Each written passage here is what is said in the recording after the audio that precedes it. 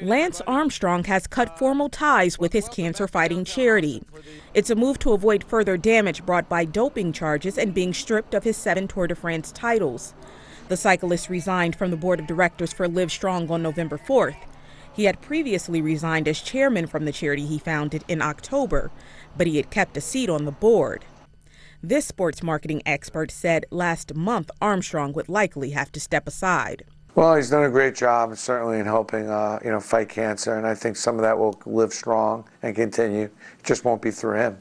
There'll be other people that take that spot, take that place, and there'll be other products and other things that will be developed, I'm sure, but with other players and through other celebrities' eyes and through other images.